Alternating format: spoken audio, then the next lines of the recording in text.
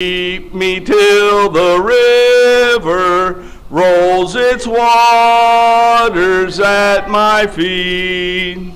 Then he'll bear me safely over where the loved ones I shall meet. Yes, I'll sing a wondrous story of the Christ who died for me. Sing it with the saints in glory, gathered by the crystal sea. Sing Neil, 74, come on up. Is this 74? Oh, right there. Yep, that's what. That's what. I don't know if it was in this book or the old book. 74. Page 74. 74. Kneel at the cross, 74. Everybody sing with us. Ain't too bad right now, but it does get sometimes. It was 78 or Yeah. There used to be 4 of us doing this. Yeah. Yeah, we used to be the Rifle Range Quartet. None of us live on Rifle Range anymore. No. But William, before he passed away, we thought about changing the name of it to the Goatees. That'd still be relevant. Yep, I wonder why. Maybe the 3 go-tos. The 3 goatees, yeah. Okay. How about 3 old goats? That's exactly what I said. That's probably what more they was thinking. Right. Kneel at the cross, Christ will meet you there. Come while he waits for you. Listen to his voice, leave with him your care, and begin life anew. Kneel at the cross, kneel at the cross, leave every care, kneel at the cross, Jesus will meet you there. Kneel at the cross, there is room for all who would his glory share. Bliss there awaits, harm can ne'er befall those who are anchored there. Kneel at the cross, leave every care, kneel at the cross, Jesus will meet you there. Kneel at the cross, give your idols up, look unto realms above. Turn not away to life's sparkling cup, trust only in his love. Kneel at the cross, leave every care, kneel at the cross, Jesus will meet you there.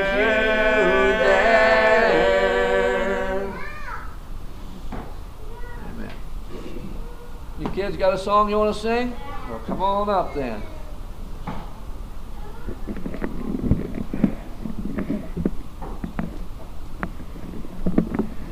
Who's the leader of this here band? Me. It's me. I thought Brody might say he was. She can hold everything. Now, Allie's the tallest, so maybe she'll be it. No, nope, not for long. Might not be very much longer. All right.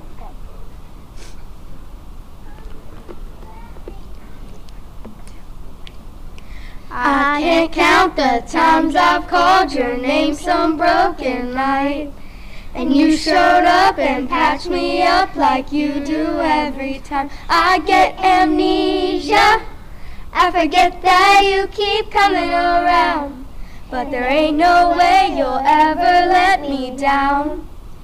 Good God Almighty, I hope you'll find me praising your name no matter what comes. 'Cause I know where I'd be without your mercy. So I keep praising your name at the top of my lungs. Tell me, is he good? He's good. Tell me, is he God? He's God. He is good God Almighty. You say your love goes on forever, that your mercy never stops. So why should I assume you'd be somebody that you're not? Like the sun in the morning, I know you're gonna be there every day. So what on earth could make me feel afraid? Good God Almighty, I hope you'll find me praising your name no matter what comes. 'Cause I know where I'd be without your mercy. So I keep praising your name at the top of my lungs. Tell me, is he good? He's good. Tell me, is he God? He's God. He is good God Almighty. Praise him in the morning, praise him in the noontime, praise him when the sun goes down. Love him in the morning, love him in the noontime, love him when the sun goes down. Amen.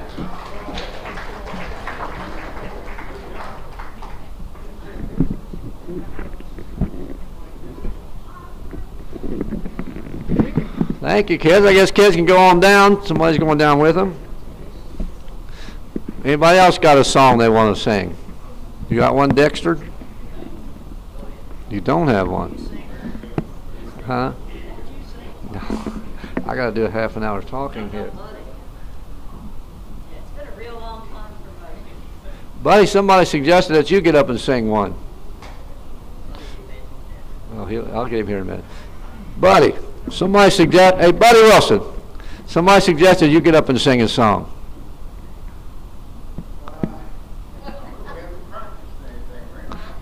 I bet you sing all the time at home. He sang with us some, didn't he? Yeah. Mr. Baker, you won't share nothing with us. You might as well not even Not even ask him. Larry's trying to get Buddy to give up all his knowledge to him, and Buddy just won't do it. He don't want Larry to know as much as he knows. Okay. I told him last week, I got all Mitch's knowledge. When I was with Mitch all that time, he shared his knowledge. Okay. My knowledge and Mitch's knowledge together surpassed each other. You got one you want to sing, Dale, or not? No, I'm good. We got time. We got time if you guys want to. It's time for you to work. We can start then. We can start. We'll talk a little bit about prayer here for a minute here, and specifically we'll get to the Lord's Prayer at some point, but I want you to turn in your Bibles to Matthew chapter 6, verse 5. Matthew chapter 6, verse 5. Now in the Bible, well, yes. real quick, Jerry did just text me back and said, he said if his brother if the Lord don't intervene, he's going to die real soon. Keep the Dixon family in your prayers then, if you can. And I said turn over to Matthew chapter 6, verse 5. In the Bible, which is, of course, we know as the Holy Word of God, we read about prayer, and we read quite a bit about prayer, about the different things about prayer. And when it came time, near the time for Jesus Christ to be given over to those that would, of course, shame him, beat him, and then crucify him, he moved himself, he placed himself, the Bible says, about a stone's throw away from the disciples, and he went to pray. He went to pray by himself, and he said this, Father, if thou be willing, remove this cup from me. Nevertheless, not my will be done, but thine. So he asked that God's will be done. And the Bible says that an angel appeared unto him. Unto him, it was strengthening him. And it goes on to say, and being in agony, he prayed more earnestly. And his sweat was, as it were, great drops of blood falling down to the ground. I want to point out just a couple of things about that. It doesn't, for one thing, God did not remove that burden of the cross from him when he prayed that. But God did do something for him. He sent an angel. He sent an angel to comfort him, an angel to strengthen him. And the second thing is, it doesn't really say that he sweated drops of blood. People will say that he sweated great drops of blood, but it says, as it were, great drops of blood. Now, that could be just that the sweat was much bigger. The drops were much bigger and more prevalent than they would be. Or it could also be referring to a phenomenon known as hematidrosis, where someone that is extremely, extremely stressed and extremely anxious about something, when they sweat, they'll have blood mixed in with that. It could have been something like that. That verse does say that he was in agony, and he was in great agony, no doubt. He prayed more earnestly. When we are really, really worried about something, when we really want something to be done, we'll ask more earnestly maybe than we will if it's just a prayer that we might do regularly. But Jesus also told the disciples, he said they went to sleep, and he told them not to sleep but wake up. He said, and pray lest ye enter into temptation. Now, Jesus knew he wouldn't be there on earth with them to watch over them, and he was sad to leave them. He didn't want to leave them. He wanted them to, he wanted to equip them the best that he could before he left. Luke chapter 22, verse 31 says this, and the Lord said, Simon, Simon, behold, Satan hath desired to have you, that he might sift you as wheat. He knew that Peter was going to be a great preacher, didn't he? He knew Peter was going to get people saved, and he didn't want that to happen. Though Satan will sift you as wheat. He'll destroy you if he can. He'll destroy your testimony, your family, and everything that he can. We know that the Bible says that all that live godly will suffer persecution. And we know that even if it's men doing that persecution, even men are the ones that are doing it, we know that Satan is behind it, that Satan led them to do it. The Apostle Paul, when he had said that he had been given a thorn in his side, he said it was a messenger from Satan to buffet him. He said, lest I should be exalted above measure. And he said that he sought the Lord three times. He sought the Lord 3 times that it might depart from him. Now, of course, this was in prayer that he sought the Lord, that he spoke to God. But he said, God told him this. He said, my grace is sufficient for thee. Now, how many of us, if we pray to God, and God were to tell us, my grace is sufficient, you don't even need this prayer answered, how many of us would be satisfied with that answer? Can I tell you this, folks, and I've been there myself, we have a sometimes we're disappointed. We have a problem when we go to God in prayer about something, and we're really, really stalwart about it. We really are earnest about it, and we don't get it answered. Sometimes we're disappointed by that when we get the results. We didn't get the results that we wanted. But of course, it's because we don't always remember this, and we need to always remember that God's will be done. That's what we need to do. That's what we remember to do. And then we need to abide by that. Remember that Jesus asked that this cup be removed from me if thy will be done. But it wasn't God's will that that cup be removed, was it? It was God's will that Jesus Christ would lay down his life for those that were lost, for those that were that were sinners, and that he would save those by his sacrifice. That was what God's will was. So we have to be careful. We have to be careful not to let Satan to influence us, to believe that Jesus don't care for us, that God doesn't care for us because he didn't answer our prayers. He doesn't always answer our prayers. Or worse, people might even lose their faith. They might even think that God don't exist because he doesn't answer the prayer in the way that they think he should answer the prayer, or even when he should do that. We have to think about it this way. Do we want to do God's will, or do we want a God that will do our bidding? That wouldn't be much of a God, would it? If he would just do what we want him to do all the time. We don't always pray the way that we should. We can read in Luke 6:12 that sometimes Jesus would go into a mountain apart from everybody else, and the Bible says that he would continue all night long in prayer. Sometimes we think that if we do a 10 or 15, 20-second prayer at mealtime, that we really accomplish something. Some people don't even do that. It's sad, ain't it? It's sad the way we neglect God and things of God. In Acts chapter 12, Peter was put into prison, and he was put in there with some of the disciples. He was put in there for preaching and talking about Jesus Christ. He had been warned not to speak of that name, not to even bring that name up. But he'd been put in prison for doing that. Acts 12:5 says, Peter therefore was kept in prison, but prayer was made without ceasing of the church unto God for him. The Bible tells us to be consistent, not to give up, not to faint, but to pray like we ought to pray all the time, and we just be consistent about it. God tells us to do certain things that will strengthen our prayer life. And James 5:16 says, the effectual fervent prayer of a righteous man availeth much. Now that explains right there where a lot of our prayers are not answered. We're not always righteous. I'm certainly not. We're not always what we should be. The Bible says this in 1 Peter 3:7. Likewise, ye husbands, dwell with them according to the knowledge, giving honor unto the wife as unto the weaker vessel, and as being heirs together of the grace of life, that your prayers be not hindered. But how many of us are the husbands that we should be, or the wives that we should be? How many of us are? How many of us do all the things that we ought to do? When the disciples heard Jesus pray, after he got done praying, one of them asked, the Bible says that one of them asked, he said, Lord, teach us to pray as John taught his disciples to pray. We know that we don't know how to pray as we ought to, but they asked God to preach them. And so Jesus, in 2 books of the Bible, Matthew and Mark, he lays down a model prayer, a prayer that you can follow to get an understanding of how you are to pray to God, the things that you are to ask for God. There are certain things that we shouldn't ask for God. You ask for a new car if you've got a perfectly well-working car. We do things like that, don't we? A new house. Hey, my neighbor got a new house. I need a new house. God, give me a new house. There was a song a long time ago, Lord, won't you give me a Mercedes-Benz? God ain't gonna answer prayers like that, is he? That's not the thing that God's at. That's not things that he wants you to pray. But in Matthew, he began the prayer with some extra beginning of instructions. Matthew 6:5-15 says this, And when thou prayest, thou shalt not be as the hypocrites are, for they love to pray, standing in the synagogues and in the corners of the streets, that they may be seen of men. Verily I say unto you, they have their reward.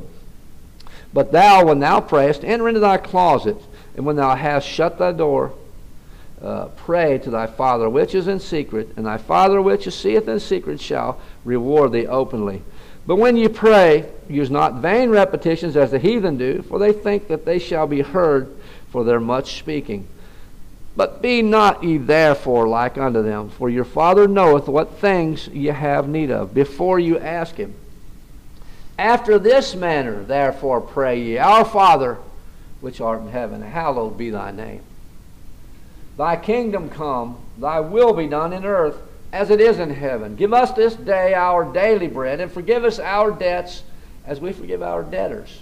And lead us not into temptation, but deliver us from evil. For thine is the kingdom, and the power, and the glory forever. Amen. And he goes on to say this, For if we forgive men their trespasses, your heavenly Father will also forgive you. But if we forgive not men their trespasses, neither will your Father forgive your trespasses. Forgiveness is a big thing. It's a hard thing sometimes. Come over in your Bibles to Romans chapter 8, verse 16. Romans 8:16. Romans 8:16. Romans 8:16. My fingers are a little stiff this morning. So what we're going to do here for the remaining of this sermon, we're going to look at that sample prayer that Jesus put forth for us. And he began that by saying, Our Father which art in heaven. But what gives us the right to call God our Father? What gives us that right? We know that Jesus is God the Son, right? So God's his Father, for sure. We know this also, that God called Israel my son. So they have the right to call him his Father. In Ephesians, Paul is speaking to the people of Ephesus, and he said this, Wherefore remember that ye being in time past Gentiles in the flesh, who were called uncircumcision by that which is called the circumcision, that's the Jews, in the flesh made by hands, that at that time you were without Christ, being aliens from the commonwealth of Israel, and strangers from the covenants of promise, having no hope and without God in the world. So we were without God. We didn't have Christ. We had no part in Israel. We had no part in God. God was not our Father at that time. But after we're saved, after we are saved, then we become part of that family of God. In Romans chapter 8, verse 16, 8, 16, and 17 says this, the Spirit itself bears witness with our spirit that we are the children of God. And if children, then heirs, heirs of God and joint heirs with Christ, if so be that we suffer with him, that we may be also glorified with him, glorified with God. Go ahead and turn over to Exodus, over in the Old Testament, Exodus chapter 20, verse 7. Exodus 27. So through Jesus Christ, we are made sons of God. We are made heirs with Jesus Christ. And we can call God our Father. And that's why we have that right to call God our Father. The second part of Jesus' prayer says, which art in heaven, which tells us that it's talking about our Father in heaven, right? Not our Father on earth. We can't pray to our Father on earth. We can't pray to any natural father. We can't pray to a priest that calls himself Father. We can't pray to anybody like that. It's our heavenly Father, our Father that's in heaven. And it says this, hallowed be thy name. Hallowed be thy name. Hallowed means to be holy, to be sanctified. The only time that the word hallowed is used in the Bible, in the New Testament, it's 2 times, and that's in Matthew and Mark when it's talking about this prayer, this model prayer. But then it's 35 times in the Old Testament, and almost every time it's used in there, it's used in conjunction with the word holy. So holy and hallowed are very closely related, same things. We know that the Bible says that God is holy. He's a holy God. None like him. No one holy like him. We can be holy as saints, but we're not holy like God. God's without sin. He is holy above all others. Holy just means different or set apart, and God is different than any we can ever be. God's just so far above us. But let me ask you this. It said, hallowed be thy name. Does everybody hallow or make God's name holy? They should, but they don't, do they? They absolutely don't. Here in Exodus chapter 20, verse 7, one of the 10 Commandments says this, thou shalt not take the name of the Lord thy God in vain. For the Lord will not hold him guiltless that taketh his name in vain. Turn back over to Matthew. I want you to go to Matthew chapter 12, verse 28. Matthew 12, 28. God's name is definitely not kept hallowed or holy in this generation that we're in now, in today's world. Years ago, though, even people that were not Christians, they had respect for the church. They had respect for God, and they wouldn't use God's name, at least not around Christians, not around people that they knew would offend. They know his name's holy, but not anymore, not today. They don't care about his name. They've lost the fear of God. They've lost the reverence for God. The prayer of Jesus said then goes on to say, thy kingdom come. Thy kingdom come. Now, there's been a lot of discussions, and I've heard people talking about before, about the kingdom of God and the kingdom of heaven. And they feel like there's different things, that one of them is from in heaven and one of them is on earth. But I can tell you this, if you study it out, you'll find that in the Bible, they're used interchangeably. You'll have the same, within the different Gospels, you'll have the same things, and it'll end up saying the kingdom of heaven or the kingdom of God. So I think they're the same thing. Now, I will say this, that they can refer to a couple of things, a couple of different things. And one of them is that definitely it's heaven. They're definitely referring to heaven sometimes when they say the kingdom of God and when they say the kingdom of heaven. They're definitely talking about up there in heaven. But the other thing is that it's the preaching of Jesus Christ, the gospel of Jesus Christ, while he's here on this earth. And I'll show you this. Mark 1, 14 and 15 says, now after this, John was put into prison. Jesus came into Galilee, preaching the gospel of the kingdom of God, and saying, the time is fulfilled, and the kingdom of God is at hand. That's when Jesus was on earth. He said the kingdom of God was at hand. It was near to you. He said, repent and believe the gospel. Then Jesus tells you this in Matthew chapter 12, verse 28. Matthew 12, 28 says, but I cast out devils by the Spirit of God. But if, let me back up here and say, but if I cast out devils by the Spirit of God, then the kingdom of God is come unto you. They were accusing Jesus of casting out devils by Beelzebub, prince of devils. And you can read and find out that is the only sin you can't be forgiven of, is blasphemy of the Holy Spirit, calling the Holy Spirit a devil. But if you believe the Holy Spirit's the devil, you ain't going to want to get saved anyway, are you? You won't have nothing to do with salvation. Go ahead and turn on over to James. James chapter 4, verse 13. James 4:13. James 4:13. The next line in Jesus' prayer says, "Thy will be done in earth as it is in heaven." There's no doubt that God's perfect will is carried out in heaven. There's no doubt about that. The holy angels do what he's done. All the created beings certainly follow God's orders and commands exactly as he tells them, and they go exactly where God sends them. Now, there may have been a time when Satan and his angels were disobedient to God and didn't do God's will.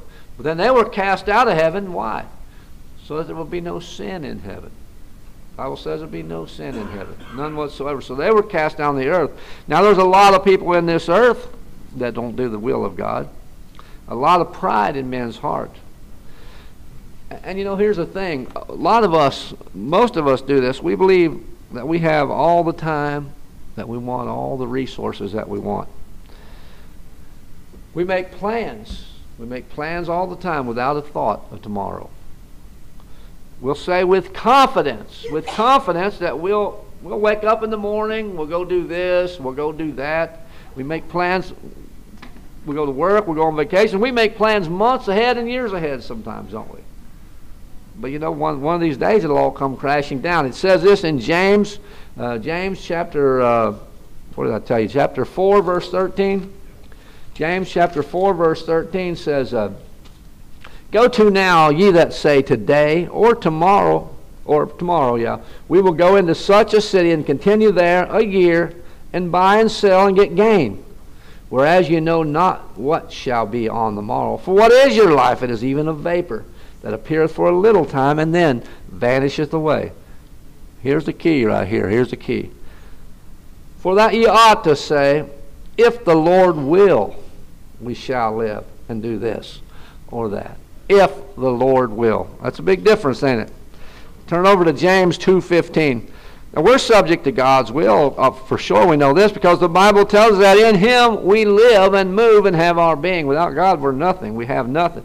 The will of God is that we don't live any longer, then we don't live any longer.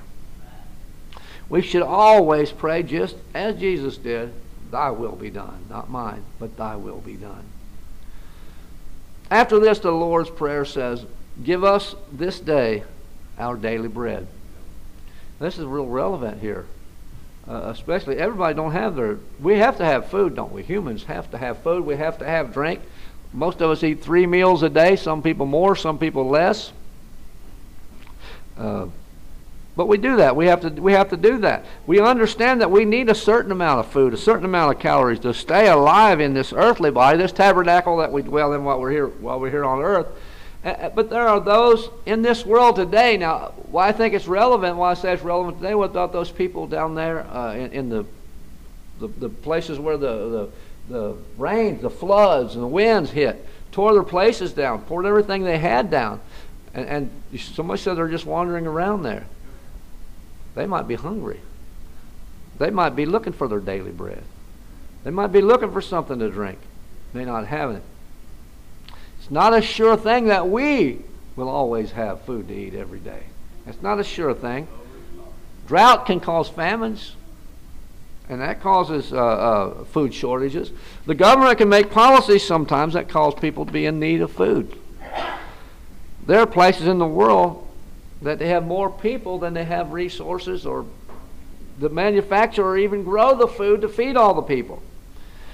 In this day, right now, in this day and time, it's estimated that 25,000 people a day die of hunger. In America, they say around 650 people, mostly older adults, die of malnutrition. The Bible tells us in James, if somebody's hungry, feed them. If hungry, feed them.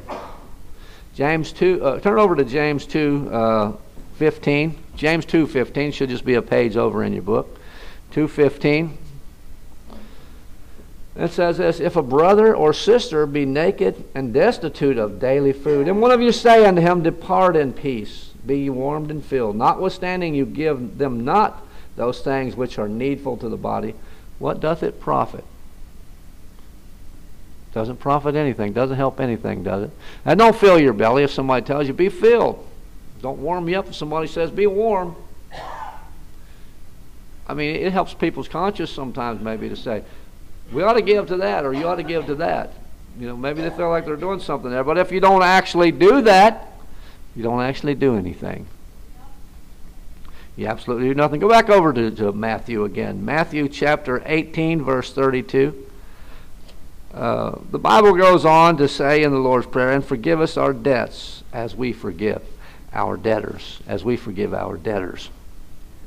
Jesus taught his disciples many principles and many doctrines. He taught them many things, and we now benefit from all that by reading in the Bible. We have that benefit now of that from the teachings. If we'll read and we'll study the Bible, because it's a record of those teaching, of those discourses that Jesus had with his disciples and with the multitudes of the Jews, or the people that followed him. Jesus told a parable. He told a parable about a king. And this king, one of his servants owed him money, a lot of money. Owed him a lot of money. And the king called the man and asked for those 10,000 talents, which was a tremendous amount of money, more than most people could pay in their lifetime. And he owed it, he said, pay it. And that was just a huge amount of money. That man couldn't pay it. And since the man didn't have such a large sum of money according to the law, he was to be sold. His wife and his children were to be sold to pay for that debt.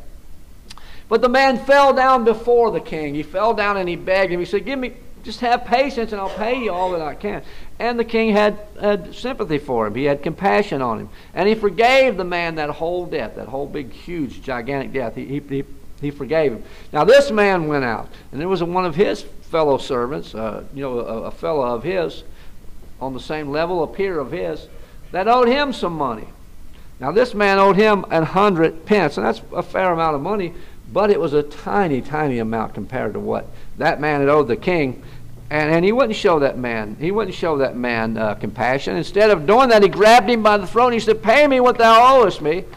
And the man said, "I don't have it. I don't have it." And he fell down. He begged the man, "Forgive me," but the man wouldn't. The man had him put in prison until he was able to pay.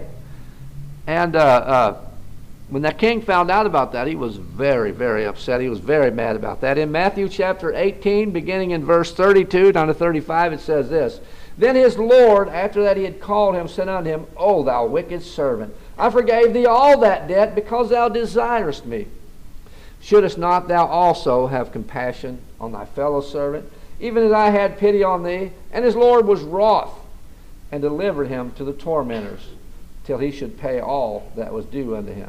So likewise shall my heavenly Father do also unto you, if ye from your hearts forgive not every one of his brother their trespasses." That's important to God. Go ahead and turn on over to Romans chapter 10, verse 9. Dexter and Dale can come on up. The story was no doubt, as we just read that, about Jesus, how he forgave us of our sins and all that we did, and he gave us life eternally, life everlasting, and how that we should forgive our brothers and sisters, because the debt that they owe us is far, far less than what we owe God. The Lord's Prayer ends up with this, and it's Jesus telling us to ask God and lead us not into temptation, but deliver us from evil. Now we know that the Bible says that God tempts no man, but God doesn't tempt us to do sin. But Satan does. Satan does. And the Bible tells us that greater is he that is in you than he that is in the world. So God's greater than Satan is. He's greater than the influence. God's influence is greater. But you know what? God's infinitely more powerful. But we have that option. We have that option to allow Satan's devices on us. We have that power to do them. And sadly enough, we do it a lot of times. We let him have his way. Instead of letting the Holy Spirit of God, lead us into righteousness, we let Satan lead us into sinfulness.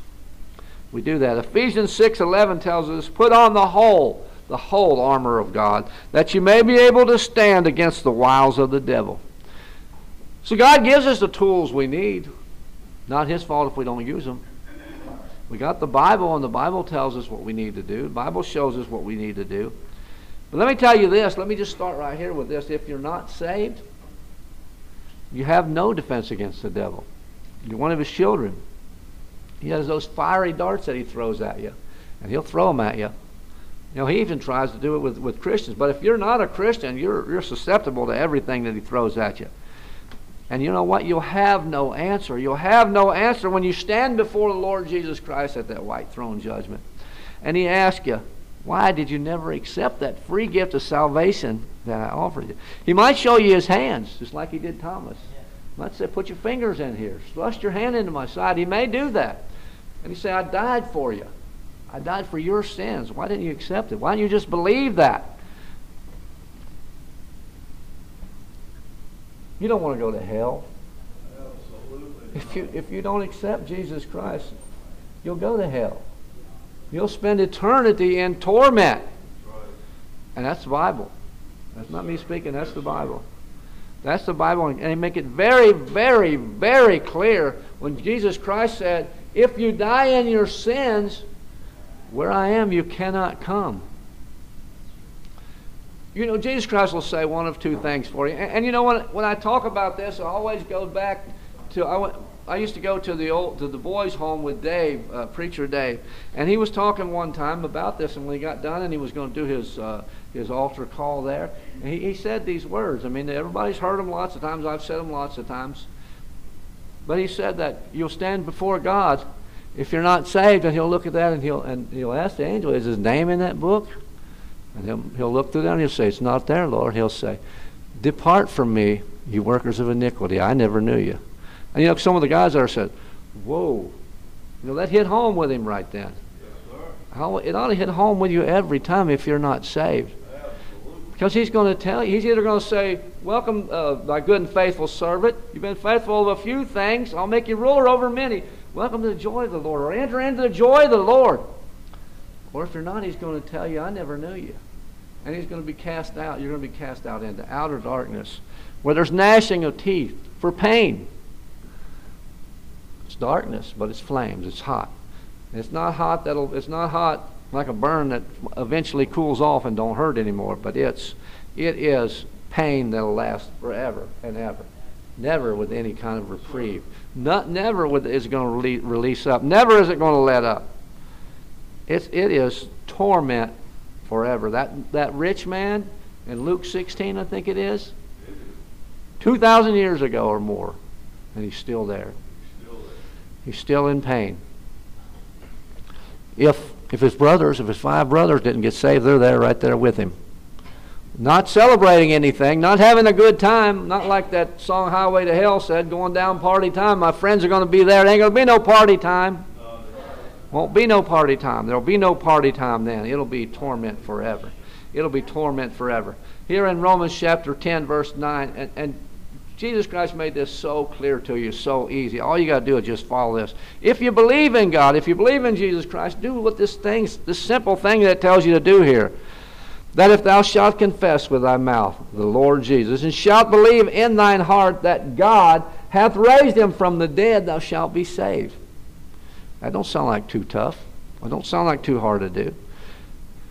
Because he goes on to say this, for with the heart, that's your own heart, man believeth unto righteousness. We're not righteous on our own. There's none righteous, no, not one. But with Jesus Christ, we can have some righteousness. And with the mouth, confession is made unto salvation.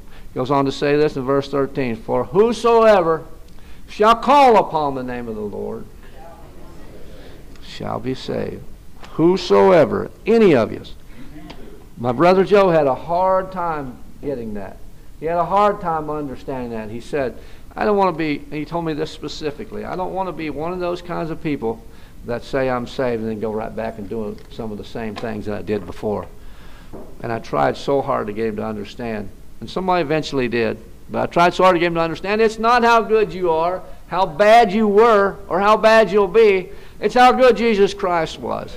It's how good he was, that he was sinless, and that he did all those great things for you, that he died for you. He gave up riches in heaven, came down here to be humiliated, to be beaten, to be crucified, to be killed for your sin. If you're able to, go ahead and stand up. If you're not, you can remain sitting. But these gentlemen here are going to sing a song of invitation. If God's spoken to you, come on up here, and we will do whatever we can to help you out. If you want us to give you that gospel a little more plainly, we'll do that. If you want us to expound on it a little bit, we'll do that. If you want to just talk about how good God is, we'll accept that. If you want to rededicate yourself, we'll do that. We'll help you with that. We'll do whatever we can do as we sing. Just as I am, without one plea, but that thy blood was shed for me, and that thou biddest me come to thee, O Lamb of God,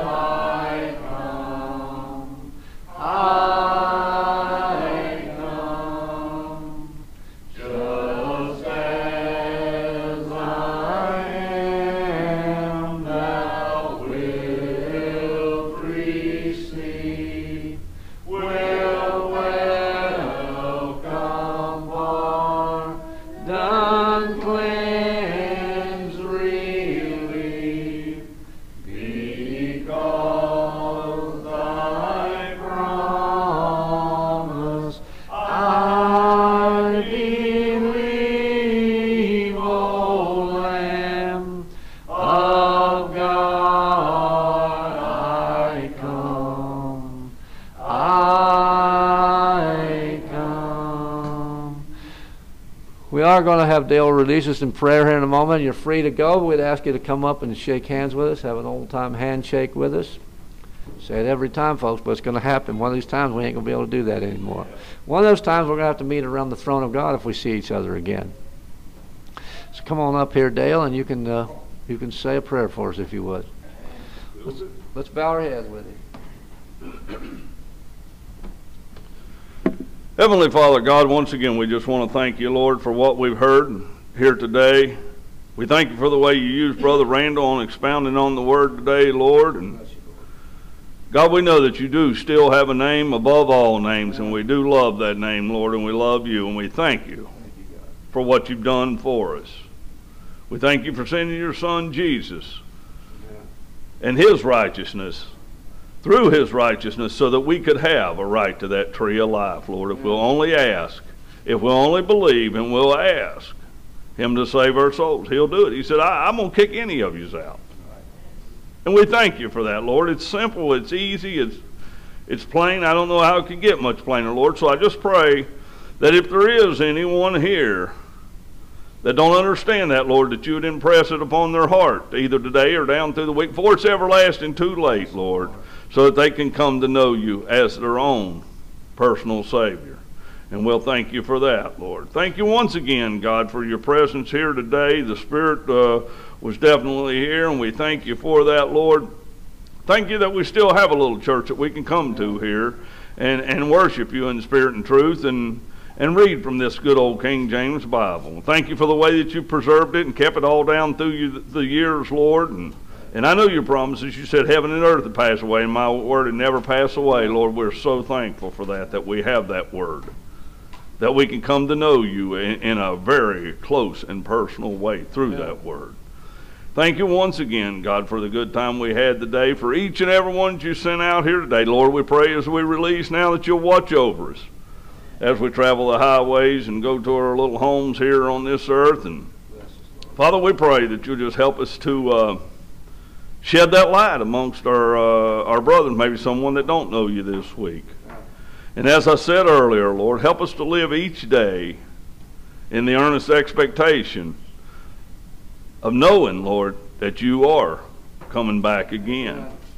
And maybe that'll make a difference, Lord, and help us to walk a little straighter path and do a little more for you this week than we did last week. Father, we ask all these blessings in Jesus' name, and amen. Amen. There's a crowd for those that love the appearing of